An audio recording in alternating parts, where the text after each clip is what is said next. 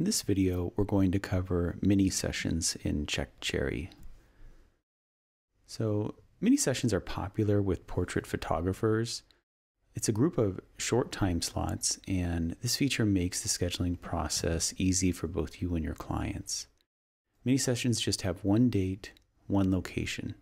However, they do have back-to-back short time slots, and it's a limited offering. So you're going to have to create a new mini session and specify the date and location manually.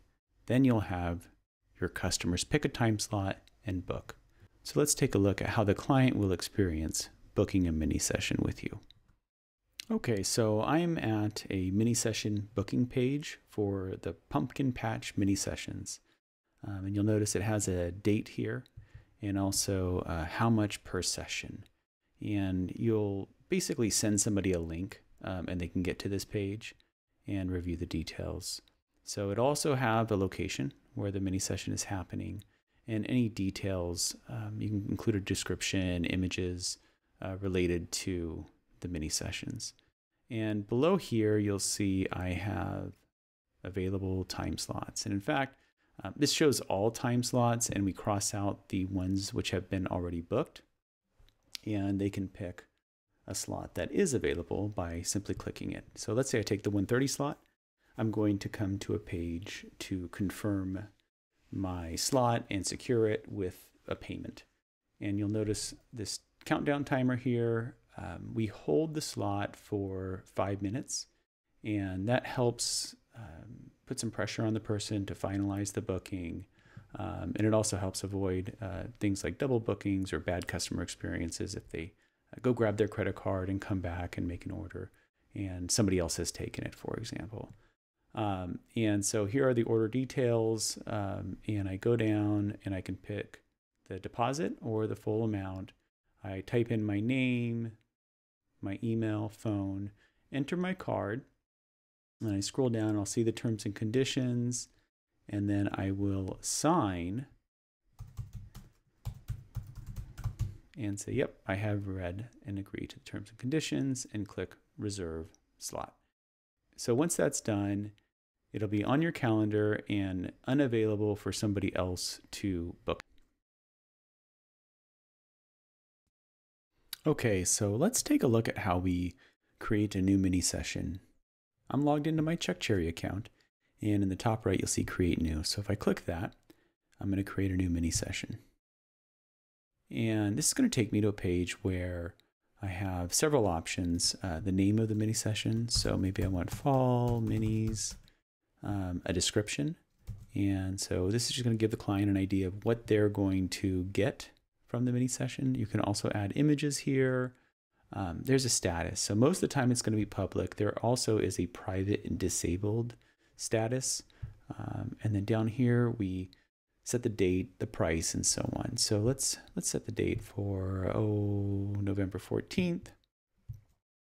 We'll start it at 10 a.m. and end it at 4:30 p.m. Sounds good. Each slot, let's say 30 minutes. No time between slots. You can certainly put a buffer in here. And it's going to be $150, and I want a $50 deposit. And so here we can choose to add sales tax or not, and then the location of the shoot. So I'm just going to leave this as is. And once I click save, CheckCherry is automatically going to figure out how many slots there are and so on. So let's do that. Okay, so my mini session's been created, and if I go to the overview page, you'll see I've got some details, the address, the name, the slots are down here. Of course, they're all available. Okay, let's talk about promoting your mini session. Now, obviously you want to get the word out and let people know that you're available to be booked on a specific day, and there are limited time slots. So the link right here, this booking page, this is what your clients will see. We're logged in right now, but you'll see the time slots down here. And I could simply copy and this link up here. I'm going to show my toolbar real quick. I just copy and paste that link, and send it out on social media, and people with that link will be able to see your mini session and book you. Now, that's one way to do it. We also, under Manage Website Integration, at the very bottom down here, we have mini sessions where you can get the code. So you can link to specific mini sessions or all of your mini sessions. And you might want to link to all your mini sessions. Like, let's say you're doing, Friday and Saturday mini sessions, 2 different locations, different time slots.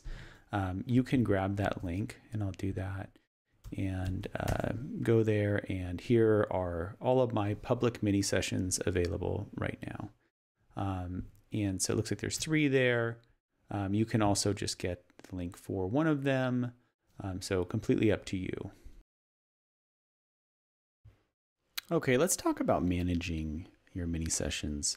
So if you go to Manage Bookings, mini sessions are actually going to show up here, and you'll see this blue mini indicator. You can also say, hey, I only want to see mini sessions by unchecking things in CheckCherry. And so it'll show you what slots are available and not, just give you an overview. And here's one that I have some slots booked, if you will. So I'm going to go ahead and click that. That's going to take me back to that overview page. And from the overview page, there are some things to consider, like the settings can be changed at any time. You can edit the description and so on, add something. You can override the default terms for your mini sessions. And so maybe for some reason you're doing a corporate gig or something like that, and people need to book small time slots. Certainly you could make an adjustment here. Each mini session also has a messages tab where all the emails that get sent out related to a mini session, thanks for your payment, booking confirmations. By the way, you can customize all that stuff under our automated messages. You can send text reminders, all kinds of great stuff. That'll all show up in messages. You can also send all of the people that have booked with you a email, and perhaps there's a last minute change or something of that nature. That's an option. And so also, when I go down to the slots, you'll see it tells me if something's been booked or not. And so I can manage, and I can reschedule or change times. So this is pretty common, but I can also show the actual booking. And one thing to keep in mind is once a mini session slot is booked, this just becomes a regular booking in CheckCherry. So if you're doing regular sessions with us or other bookings, this is going to feel very familiar. And I'm not going to spend a lot of time covering it, but you can do all kinds of stuff. And we have other videos on managing bookings. But let's reschedule. So let's say James calls me up and he wants a different time slot. So I can reschedule. And I can choose an existing slot to reschedule for a different session. So again, if you're doing Friday, Saturday, something like that, you might want to pop them to another day. Or for the current session, see it says here, this is the current session, this is already booked. Say, oh, you know what, 2:30 works. Okay, let's do 2:30, James, and I'm going to save you. And all of a sudden now, James is at our 2:30 slot. So if I want to look at the mini session itself, I would go back to bookings, scroll down, and there James is at a different slot. Okay, and now down here, you'll see James is at a different slot. Now, also, somebody might cancel, and if that happens, you can down here cancel the booking and permanently delete it as well. So those are both options down there. Okay. I just want to add one more thing to this video, and it's related to the automated messaging, both email and text, for your mini sessions. And we have several videos on automated messages. You'll find them under automated messages. And when it comes to mini sessions, if you want a message to be sent based on a mini session, just go there, click Edit, and you'll see this mini session tab. And you're going to say, yep, I want this to go to all my mini sessions.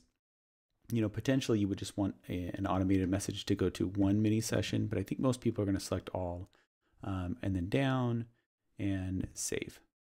So any mini session that is booked, this automated message will now be sent out.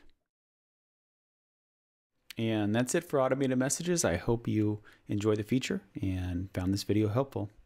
Thanks for watching.